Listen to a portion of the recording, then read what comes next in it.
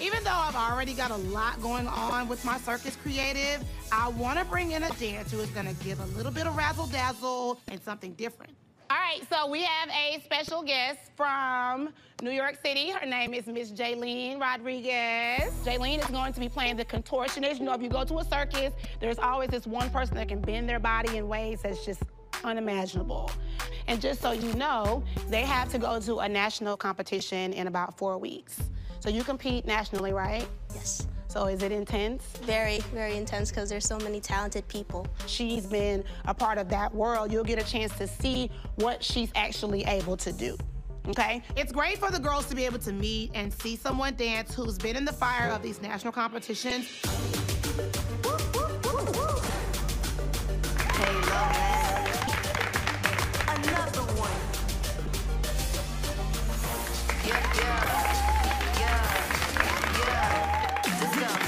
That Contortionist, she had the whole room. She shut the whole building down. I was like, ooh, she turned herself into a ball. The crowd's gonna love it.